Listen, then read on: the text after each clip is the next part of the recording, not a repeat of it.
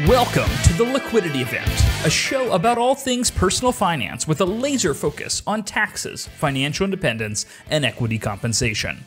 Hosted by AJ and Shane of Brooklyn FI, each episode will focus on a personal finance topic, some driven by news headlines and sometimes driven by listener questions. And sometimes you'll just get two money nerds rambling about what they think is interesting. Just a quick note before we get started, this podcast is for informational purposes only and should not be considered tax or investment advice. Hello, and welcome to the Liquidity Event. We are your host, Shane Mason. And AJ Ayers. She's back in the saddle, y'all. This is episode 120 being recorded on September 24th, airing on September 27th. Quick reminder for your listeners, we will answer your questions on the pod if you leave us a message. You can disguise your voice via TalkBox, use a fake name if you're shy. The link is memo.fm/the liquidity event. How we doing, AJ?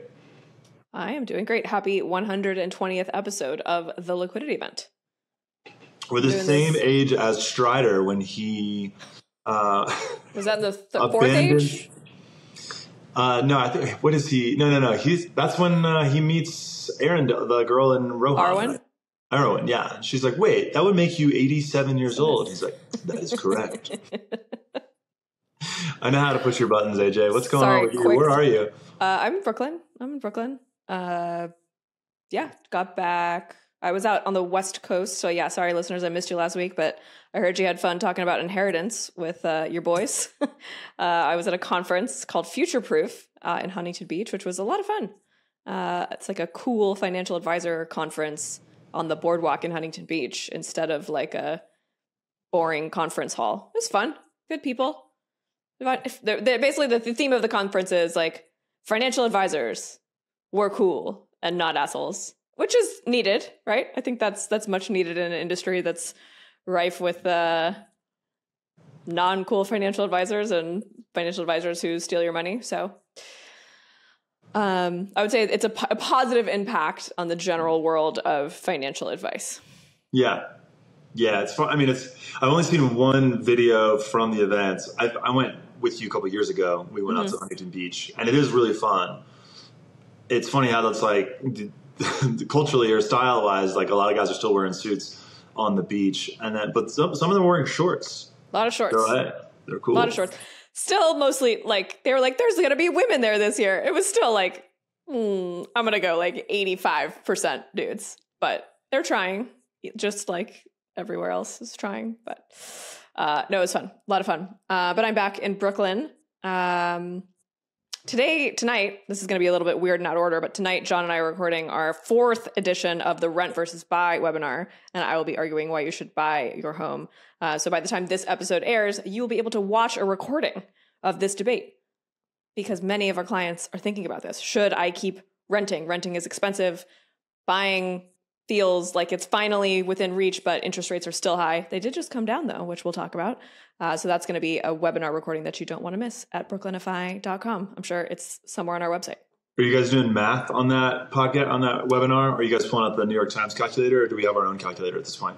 There's going to be some math. We're going to look at the New York Times calculator. We have our own mortgage calculator on our website, which deals more with exactly what your payment's going to be, and adds in some fun expenses that a lot of calculators don't account for, such as air conditioning bills, which leads into our discussion topic today, which is, should I buy a vacation home in a foreign city? All right, we're popping into it, getting into the articles. Yeah.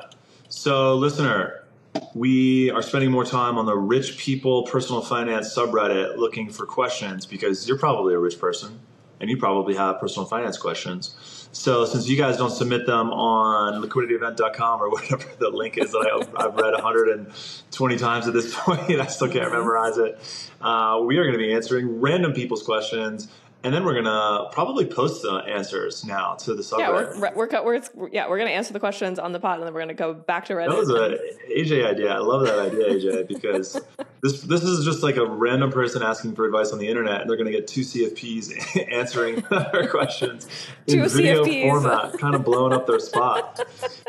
So this is great. So this question, I'll read it, is, anyone own a vacation home in Costa Rica? Are you glad you bought it? We're considering buying one to use as a short-term rental, and in 5 to 10 years live there A few months out of the year, okay. And considering buying it now because prices are likely to continue to rise in that 5 to 10 year period. Wow, a lot of assumptions about the distant or the middle term future here. AJ, what are your first thoughts? This question's from a month ago. There's about 20 responses, and they're about to get 21. My first reaction is we're thinking about using it maybe a few months in the future. So that's a lot of uncertainty there. Right. That's a lot of unknowns. That's a lot can change in 5 to 10 years. We obviously don't know this person's personal life, but I don't make plans. I make plans for my money for years in the future, but anything about me and where I'm living and where my family's living, got to think short term. Like we don't know where you're going to be. So that's my first big red flag where this is a hell no. The other one is prices are sure to increase. Like they might. What kind of natural disasters are there in Costa Rica? Hurricanes? Sure, they got hurricanes. Not right? Really. No, they don't. No. They can bend to the left. I mean, Costa Rica's kind of awesome. Have you been there? I have been to Costa Rica. It's beautiful. I tried to learn to surf there. Not very well. Really? Oh, I didn't know that. I got attacked by like buggy things in the water. It was not a good experience. Buggy things? Oh, God. Yes. Outdoor AJ. Sea lice or something. It was some like crazy thing. And I came out of the water and I was having a good time surfing and I just looked like I had smallpox. I think they were like tiny jellyfish. I don't remember what they were. It was rough. Anyway, I've been to Costa Rica. Loved it. Fun Costa Rica fun fact, which is also why you should not buy a vacation home abroad without going there a bunch first.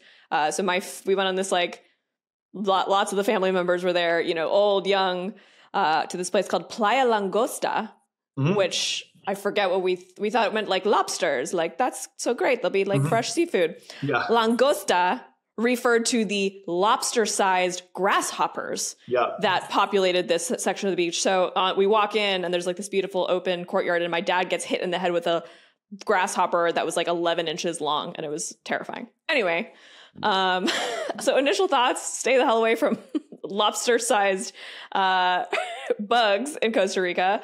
I bring up Costa Rica and all AJ can talk about is the bugs. I mean, bugs are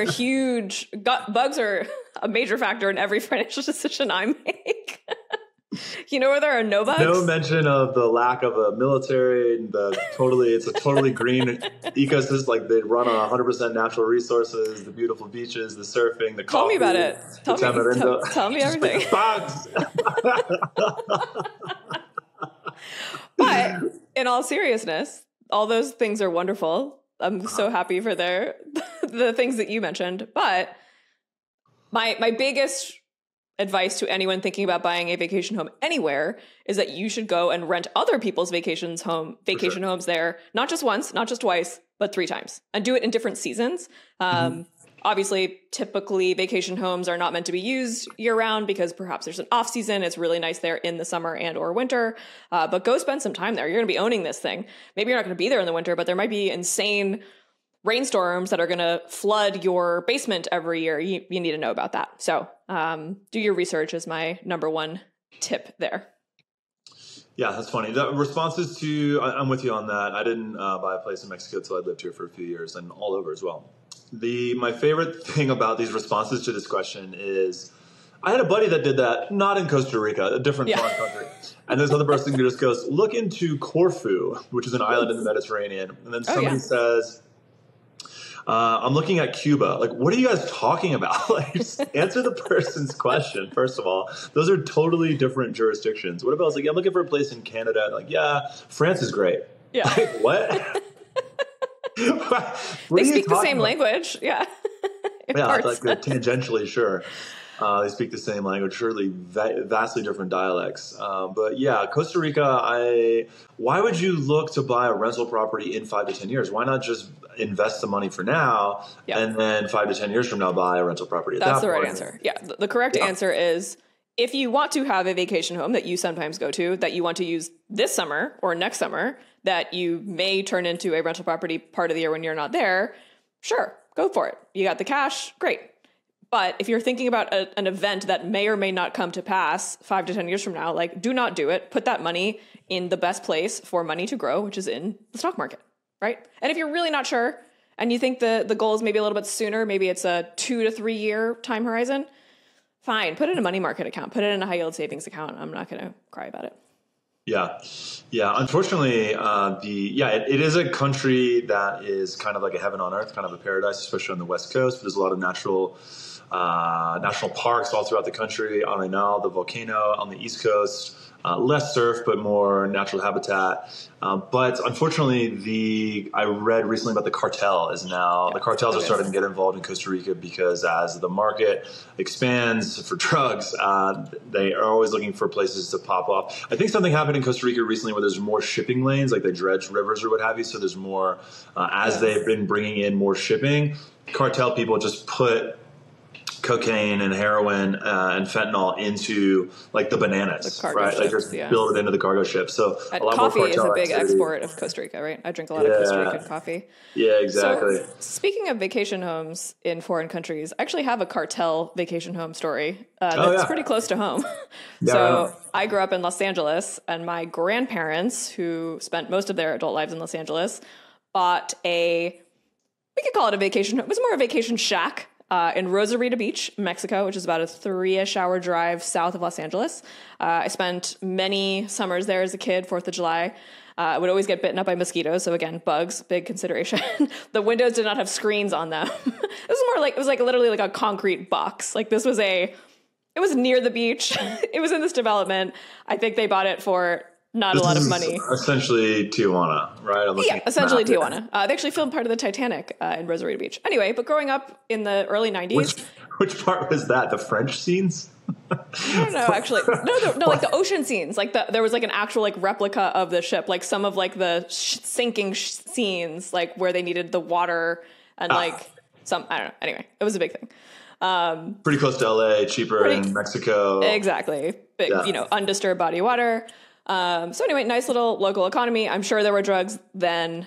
Long story short, fast forward to, I think when I was in high school, my dad was still going down there, got robbed at gunpoint a few times. And eventually what ended up happening is the cartel just took over the entire real estate development and just basically didn't like rob us, like literally like stole the house and was like, this is ours now. For us, for our family, it was a small investment that had been made in the 70s, so it was not great financial loss. But just an example of when you're not there, when you're not living in a property, when it's not in a place where you pay the taxes, so you don't know what's going on with the government or the local law enforcement, you do run the risk of break-ins, damage to your property, and in this extreme case, theft of the entire property. So yes, we no longer have that property, and you can't really go to Rosarito these days, unfortunately. That's got to be one of the worst outcomes, though. Yeah, for sure. For sure. But we hear a lot about the best outcomes. And I think we're talking about real estate a lot today and on this podcast, because it's what a lot of people think about. It's like one of the biggest decisions you'll make. And we hear these like extreme stories of real estate success, which are awesome. I bought this rental property in this up and coming market and it was cash flow positive within 3 years. I paid off that loan. Then I bought another one and now I have this real estate empire. That's a great story. I love that story. I love that for that person. But we don't hear a lot about the fails. I bought a property in a market that ended up going nowhere. That got oversaturated too quickly. I bought a property in an area that was unsafe and everyone left. Everyone stopped paying property taxes. It became an unsafe neighborhood. Like we don't hear enough about the drawbacks or the extreme fails of rental real estate. Yeah, for sure. It's also a part-time job. I think it's interesting here that this person also says, considering buying it now, because prices are likely to continue to rise in that 5 to 10 year period. What do you think about that?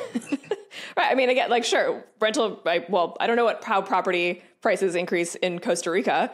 In the United States, they increase at about 3% a year. They're higher in some markets, lower in others. So making that assumption feels like you're so unsure of yourself that you're like forcing yourself to make the decision now, because if it's a little bit more expensive in 5 years, you're not going to do it.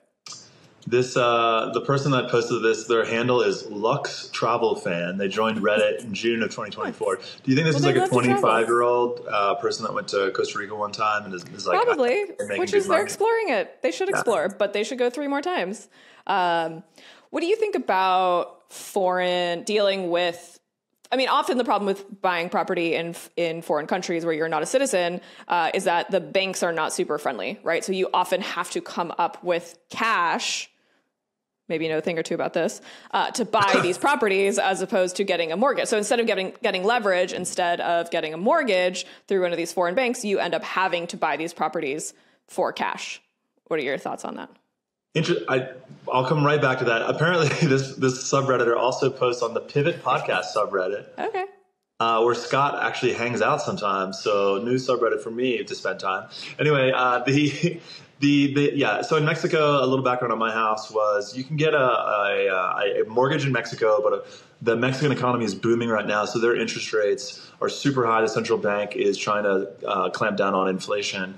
So their interest rates are like 8-9% from the Federal Bank of Mexico. So to get a mortgage here, I had to pay like 12%. So I ended up just saving up a ton of money. And then you can get an American mortgage as well. Some Americans specialize in lending abroad. The underwriting requirements are much higher for that because obviously they have less of a ability to, confiscate or take back the collateral. You're dealing with multiple jurisdictions at that point. So the prices are just a little bit higher. The interest rates are a little bit higher. The fees are higher. Especially being an entrepreneur that is buying a house abroad, it got so red tapey that I ended up just buying it with cash. The super peso that was existing for a few years, which was just a really strong peso, when Joe Biden dropped out and Kamala came in, because Trump was looking to inflate dollars. We were expecting him to win, so the dollar was really weak against the peso. And then when Kamala came in, the dollar jumped up, and I ended up making like $50K in that. Just right when I converted that, so it made sense. I got really lucky. I can spend more time. I remember you were waiting for that for like 6 months. It was literally like the week that I was converting all of my cash, we went from a 17-to-1 to a 20-to-1 dollar. Yeah, so it was really nice. So so if you're going to buy abroad, mortgages are going to be really tough, especially if you don't speak Spanish. You're going to have to hire someone locally to help you with that. You're going to feel like you don't know what the hell you're doing all the time because it's a foreign jurisdiction. You don't know the laws over there. My mom's a real estate agent. She was pestering me to get an inspection over and over and over again. I'm like, Mom, they don't do them here. It's not a thing. You cannot find someone to do an inspection here. That's an American thing. Yeah. Right. I mean, there's different building codes. Like, again, of course, there are great people that specialize in this. So I'm sure there are agencies that, can do their own version of an inspection and can charge us gringos a bunch of money to make us feel better about our purchase. But you're taking on pretty significant risk when you're crossing borders, both mostly financial risk. What's wrong with Airbnb? What's wrong with someone else took the risk? Why don't you just take the enjoyment? If you're only planning on being there 3 months out of the year in 5 to 10 years, why not just rent it? Rent it. Yeah. Rent versus buy, baby. I think I'm on the rent side here. Yeah, in this case, for sure, rents. I mean, I don't. But look, I get the appeal of it as a vacation home owner. I get the appeal of it, but also you have 2 mortgages, you have 2 electric bills, you have 2 cable bills, you have 2 trash bills. It's a lot to manage, and I don't think people quite fathom the involvement of a vacation home. Oh, it's just plug and play. It takes a lot of upkeep, and you're not there. If something goes wrong, it's bad. You have to get up and uproot your life and go fly to Costa Rica to fix the basement flooding. Let me show you the local electricity bill here on my desk, which, because it had not gone paid once before because there was confusion between the actual owner and I, they cut the electricity. And not all countries south of the border have the same level of ease of paying your bills online with an automatic credit card transaction that you have here in the United States. So, the system is not built for foreigners to remotely own property and to pay their utility bills online. It's built for locals to go down to the OXXO or the local 7-Eleven and pay their bills in cash. Yep. So there are a lot of small difficulties that make it a part-time job. And then before you know it, you're hiring someone to manage everything locally. And then they might go out of business or they might not communicate with you. They have new employees.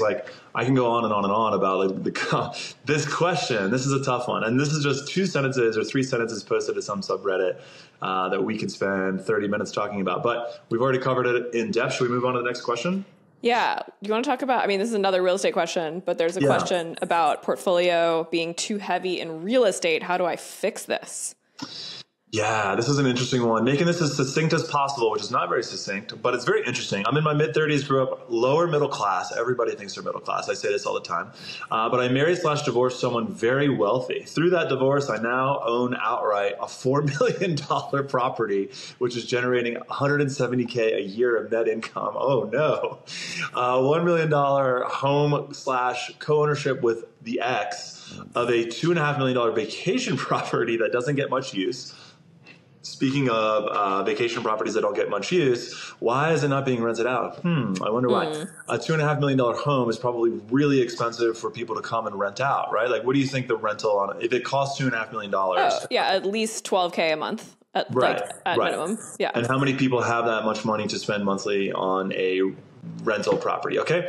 All three of these are in a high cost of living U.S. city. I also have around $500K of scattered income property portfolio Vanguard of E-Trade, index funds, high yield savings. Wow. Okay. So they're what, 70%, 80% real estate at this point? I feel extremely fortunate, but also stuck. The income property is currently my only source of income aside from my current spouse's income. Okay, current spouse, new income, new spouse. So I guess they're remarried now. I wonder if there was a prenup involved in this place. Our current spouse is making $150K. We're not into hardcore fire, but are generally frugal-minded. I wonder what happened in the first marriage where they're now married to someone that's making a humble $150K. We're planning for 1 to 2 children. My ex has expressed interest in giving up his half of the shared property in a couple of years, giving up their interest. AJ, there's so many questions. Either we would sell it, split the sale, or he would give his half to me. Give half. Right. Okay. Let's talk about that. Yeah. Since there are too many maybes here, I can't really make any decisions on that property yet. Things are amicable, and I'd be fine with either option. You know, receiving a few $1 million from my ex-husband. I'm really fine with either option. Yeah. But I have decision fatigue. Should I just keep things as they are? Try to downsize the $1 million home and invest the difference. Wait for the potential sale. Why are we downsizing if we're planning on having kids? Wait for the potential sale of the vacation property and invest that. I just feel over-invested in real estate, and it's making me mildly stressed. I love the number one response is sell real estate and buy more of a different asset class. Next responder is mind blown. Mind blown. I mean, that sums it up, right? I mean, kind of, yeah. So basically, reading between the lines, it seems like they're not really able to sell the vacation. And we hear this all the time, right? People in this is not a case of inheritance, but someone received ownership stake in a vacation property that they don't necessarily want, right? And there's more than one decision maker involved, right? Maybe they have to make a unanimous decision. We don't know what the details of the divorce are. And so maybe together they have to decide they want to sell it. It sounds amicable, but that can very quickly go south if someone wants to sell the beloved family home and the other party doesn't, right? So to me, yes, the obvious answer here is divest from at least one of these properties, put some of that money in a different asset class, hopefully the US stock market. Luckily, this person, it does seem comfortable with investing. They have a $500,000-ish portfolio. So that's great. Right. They've already been talked out of the real estate lie. So we have a good first step. Well, yeah, I mean, I'm sorry. I'm just reanalyzing this here. And apparently, so they own outright a $4 million property, which is netting $170K per year of income. And their new spouse is making no. 1 million. Wait. Yeah, I am. I now own outright a $4 million income property, which nets $170K, and then a $1 million home, and then co-ownership of the $2.5 million vacation property. So that doesn't get much use. So they have $5 million outright, and then they own 1.25 of that. They own 50% of the $2.5 million property. So so sell the $4 million property in real estate, and then 500. So it's 12% portfolio of diversified bond, investments. Some of it's in high yield savings, and then $6 million in real estate. So 85%, 87% real estate. So yeah, obviously they're super over invested in real estate. But, so if you sell the $4 million property right now and put all of that in the stock market, you could generate, I don't know, what, between $300,000 and $400,000? $120K at a 3% withdrawal rate. So yeah, so they're making $170K with the part-time job and the income property, all super concentrated. And yeah, they converted that, I guess, after tax, which is something we should discuss, right? Because If you're going to sell one of these properties, yeah, if we sell one of these properties, I need to know the basis. I guess they got it in a divorce, so they would have the carryover basis from the spouse, which is probably inherited. So it's probably the basis when it might probably got stepped up when somebody died. Who knows what the basis is, right? It could be, we don't have time to go into that, but $4 million, they should probably one of the low hanging fruit in terms of excluding income from the tax man is moving into the property for 2 years, but then you're going to give up $170K of income per year in the rental because they're going to get the primary home exclusion, which means them and the current spouse would get $500K of exclusion. It's not that much on a $4 million property, right? Depending on what the basis is. Yeah. You could also get equity out of the house. I mean, what's a HELOC rate right now? 5-6%. Really low. You could take equity out if you need. That's your emergency fund, right? I mean, yeah. I get there. The conundrum here is why would I throw away 170 in solid income? And without selling the asset, right? You could borrow against the asset, which is helpful, right? There's a lot of optionality there. So I see their reluctance to sell it.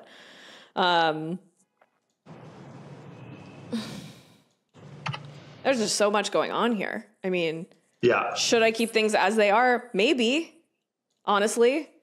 It sounds like you're thinking about having 1 to 2 kids. Maybe when the kids start coming, that'll force a decision. Maybe you want to move to a different city. That will force the answer will come to you.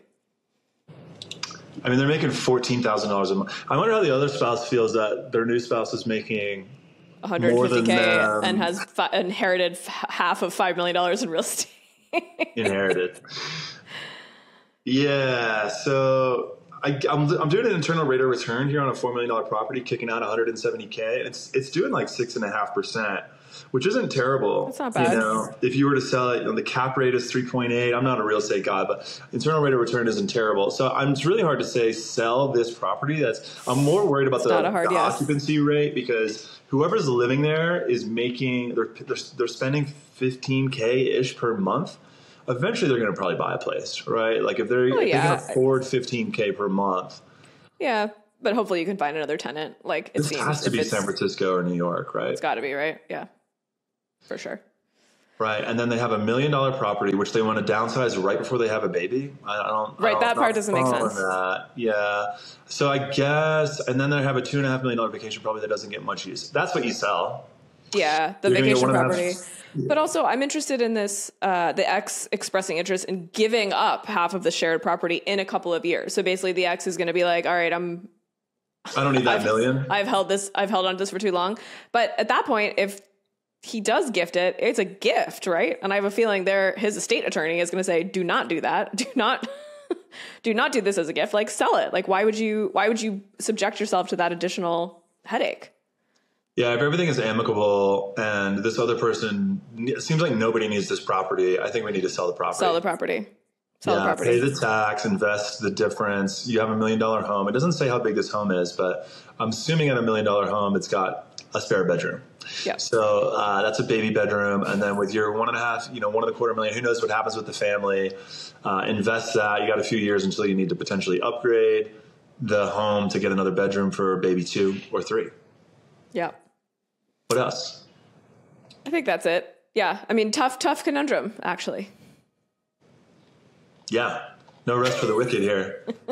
Can I marry this dude? I'll marry this guy How do you know it's a dude? Huh? How do you know it's a dude? Doesn't she say him? Oh, the guy. Oh, yes. The ex is the dude. Yes, we've confirmed the gender of the ex with the other half of the property. I might have implied that. I might have misogynized or misandronized or patriarched or something or pronoun somewhere in here. My ex expressed interest in giving up his half of the shared property. Yeah, and she's having a baby. So I'm assuming that this is a cis relation. A cis? Could be. I don't know. Could go either way. Besides the statistical probability of that being what's going on here. Yeah. All right. I have one question. Mm-hmm. I have a listener question.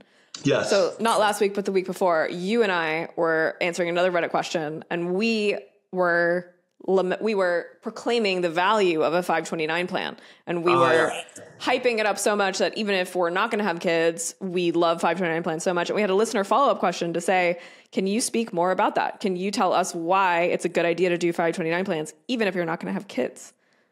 For sure. I'll do some quick. Do you want to start? Well, let's just like quickly define our terms. 529 plan, college savings account, typically run by the states. So whatever state you're in, you make a contribution to the New York State 529 plan. There's a beneficiary of that 529 plan who is typically a future student, but it could be you. You can make yourself the beneficiary of your own 529 plan, which is cool. Mine is currently me. I'm the beneficiary of myself.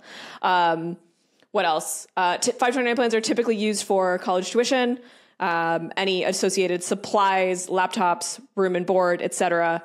That is the current use of 529 plan funds. Do you remember this Roth IRA thing where you could convert some of it? Did that ever pass? Do you remember that? There was some law in Congress. This is going to, we're a little bit out the game here.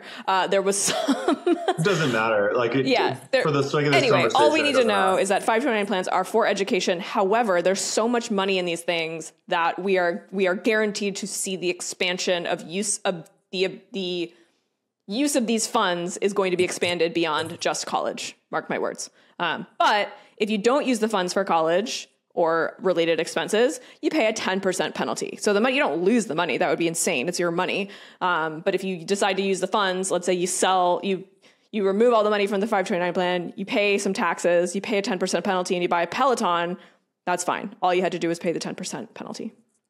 I love 529 plans. I think everyone should put at least in New York, you get a $5,000 reduction in your income at the state level. So that's a nice little couple $100 tax break. Everyone should do them. I think it's a great way to put your money in an account that grows tax free.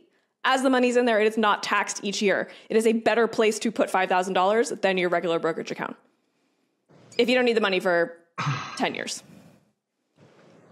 Yeah, I mean, it's all about letting it grow tax advantage, right? Because if you put $5K in now, then you take it out next year, you have to pay a $500 penalty. Yes, exactly. Right? Yes, not for next year. Right.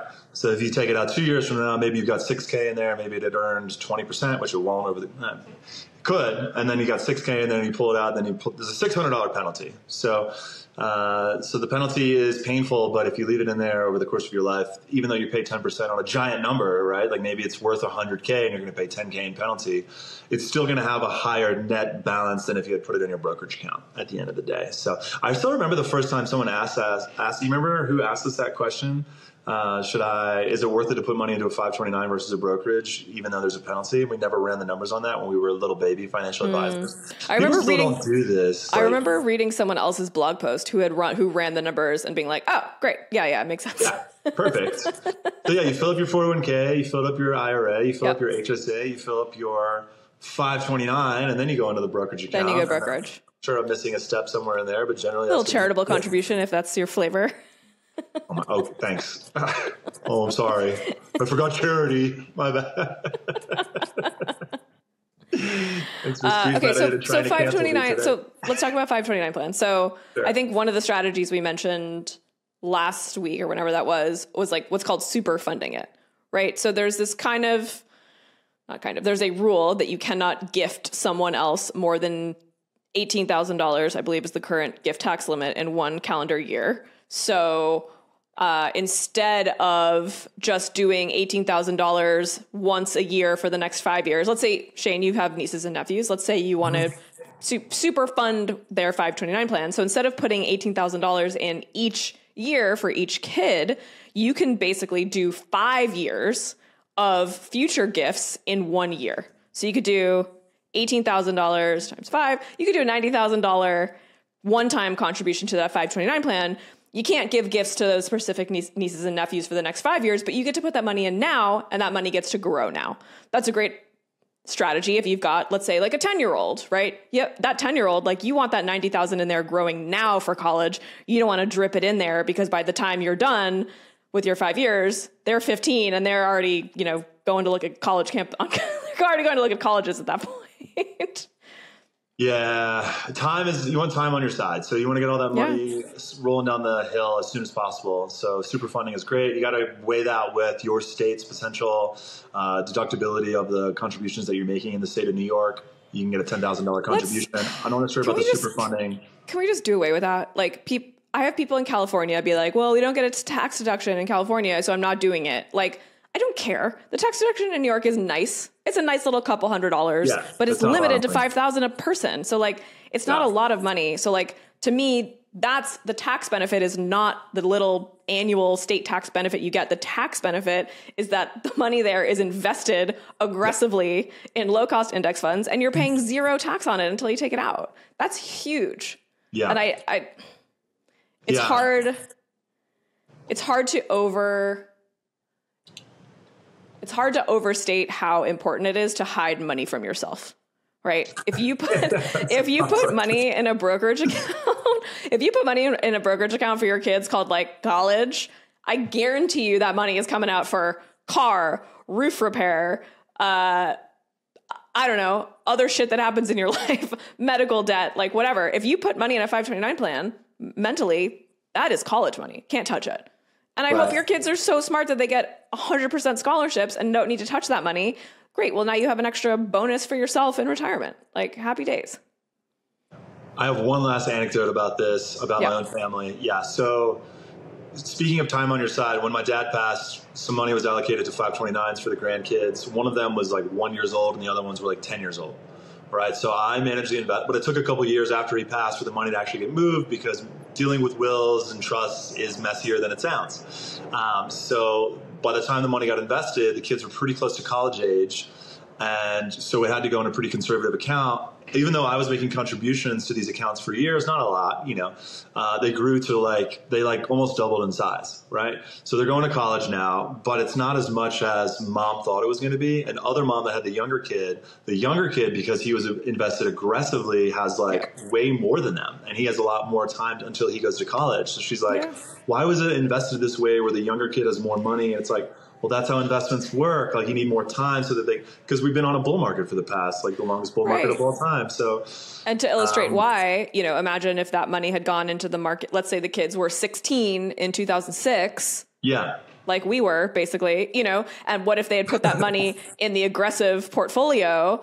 Well, that money would have probably dramatically decreased by 20, 25% by the time they needed to pull it out for that first year tuition. Hello, my life. It sucked for us. Millennials caught that horrible timeline.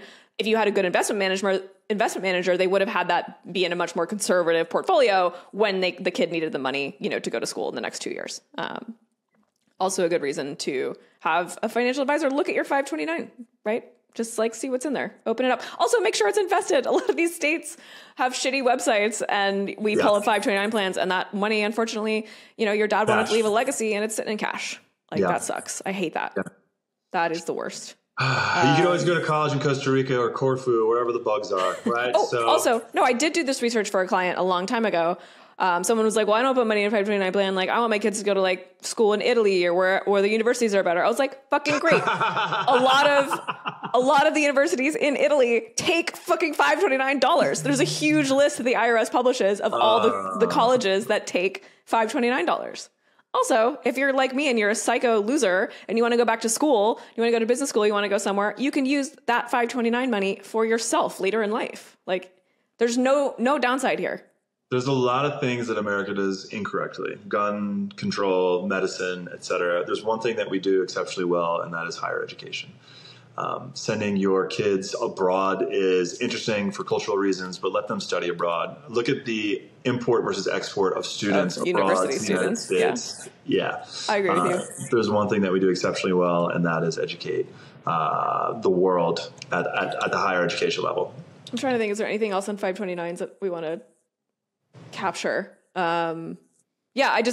Prediction. I think that there's a lot of old white dudes in Congress who have millions of dollars in these accounts for their grandkids. So the legislation of $529 usage is only going to expand in the future. So stuff your 529s plans, kids. And if you want a super fund, all you got to do is file a gift tax return. It's really easy. Just ask your accountant. It's one little form. No problem. We do it all the time. We do this for clients all the time. It's with supervision. It can be done very easily. Right on. You want to? We could talk about 529s all night long. Do you want to read us out? All night long, but let's go our separate ways, folks. Thanks for listening. You can always email us your financial problems, or we will find you on Reddit. Email me at liquidityevent@brooklynfi.com. Of course, you can leave us a voicemail at memo.fm/liquidityevent. We will play that shit on the air. And finally, Stans can leave us a review if they want to be weird about it. Sorry I was cursing so much at the end there, folks. Hope the kids weren't listening, but actually I hope they were, because they're going to beg you for $529. We'll see you next week. Bye. Bye.